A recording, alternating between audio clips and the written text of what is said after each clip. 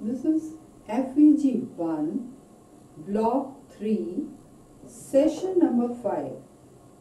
Topics to be covered are conversation between student and teacher, and conversation, that is asking for permission, and contracted forms. So these are the topics I'm going to cover in today's session. Now let's talk about conversation between a teacher and a student. Now the situation, I'll give you a situation first. Suppose the situation is the student has come late. So the teacher is asking that, why are you late? First the student has said, may I come in, sir? And the teacher says, yes, stand here. Why do you always come late? This is a question, and the question mark is there. You have to ask it as a question in conversation. Yes, stand here. Why do you always come late? This is a question. So he says, sir, it is the bus which makes me late. The answer of the student is, sir, it is the bus which makes me late. Then the teacher asks, what time do you leave home? The student says, I always leave home at 7:45. Then naturally the teacher will ask that, how far is your home? He says, it's about 3 kilometers from here. Then definitely the teacher will give some suggestion. Now he asks the reason that why the student is late, and he asks some more questions, that how far is the home, and the student replies. After that, what time you get up? The next question is, what time do you get up? Naturally, first the student is late.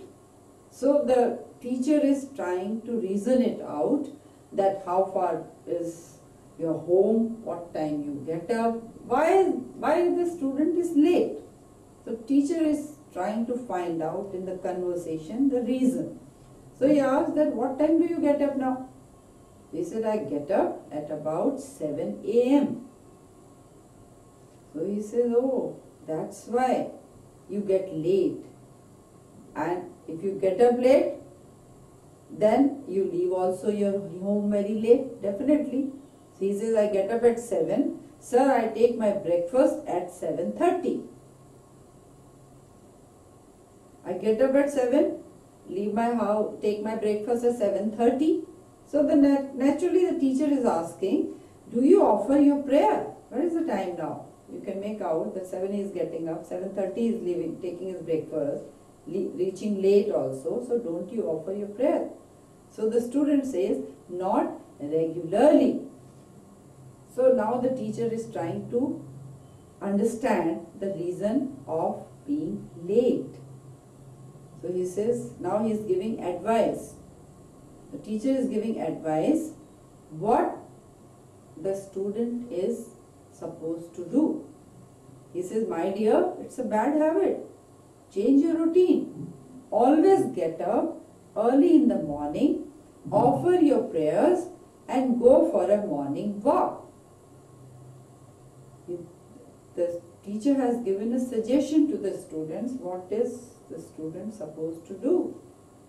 And the student's answer is, sir, there is no park near my house. So another suggestion he has given, no problem, you can walk along the street in the morning time. Take breakfast at right time and then leave for school. A good advice is given how to do it. The student says, you are right, sir. From tomorrow, I shall never be late. So this is an example of conversation between a student and a teacher.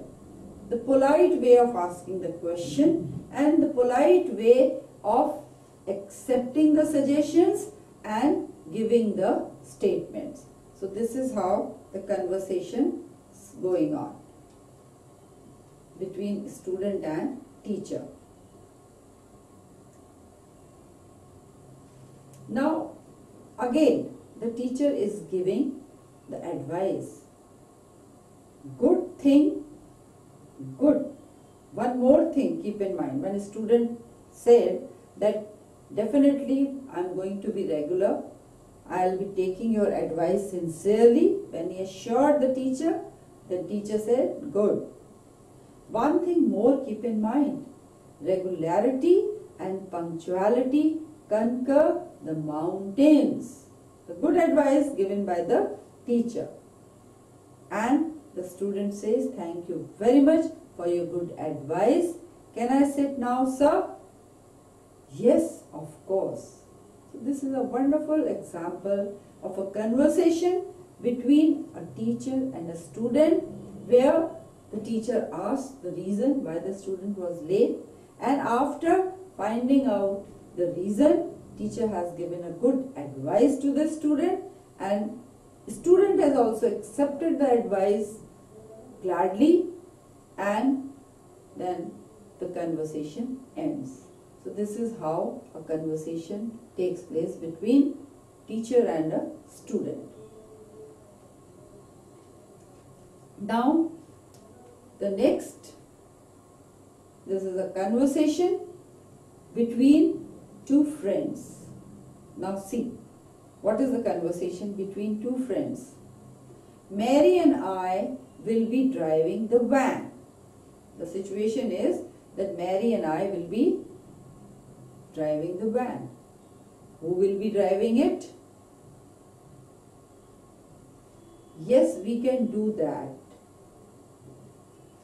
Can we borrow the chairs from the lunchroom also? Yes, that would be fine. Just make sure that everything is returned by the Sunday night. Could you drop it off on Sunday night? Now, this is the conversation between two friends. The different situations, and they are talking about the different situations. Now, dialogue writing. Now, when you have seen two friends are talking, they are in conversation, or a teacher and student are talking, that is a conversation. You are just listening. That's the listening part of it. Now you have to write a dialogue in which you ask somebody you do not know well for her pen.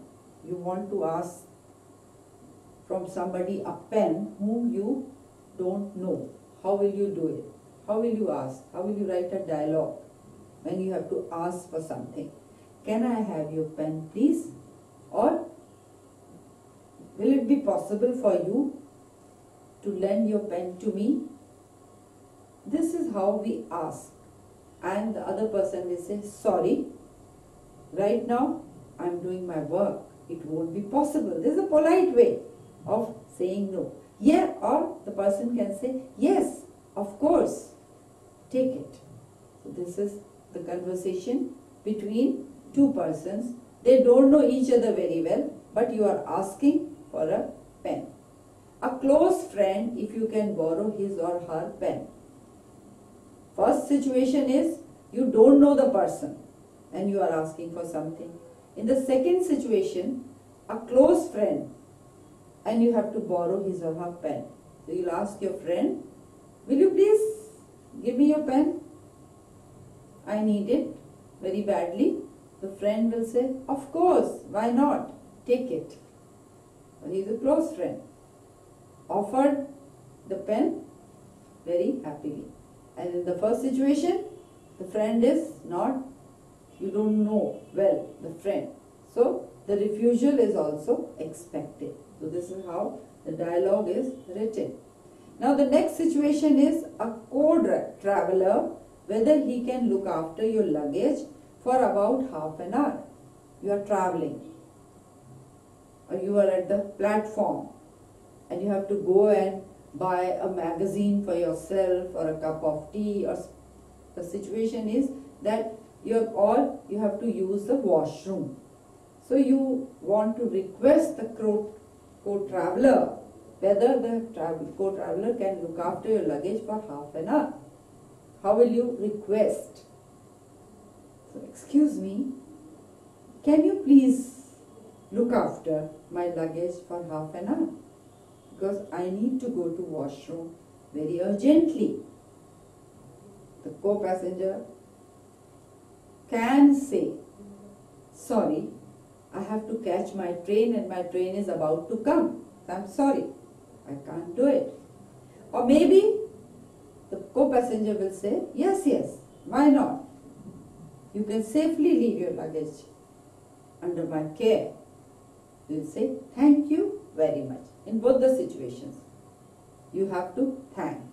So this is about the dialogue writing.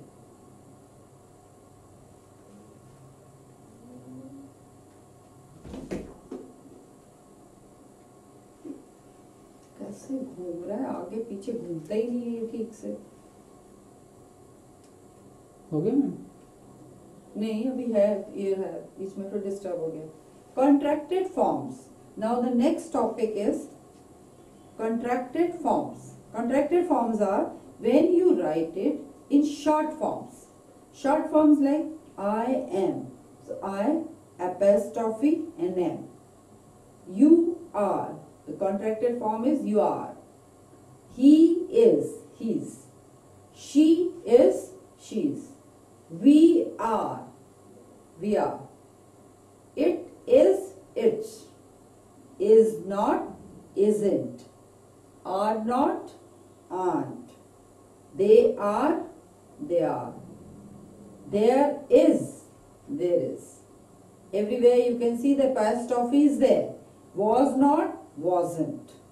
Were not, weren't.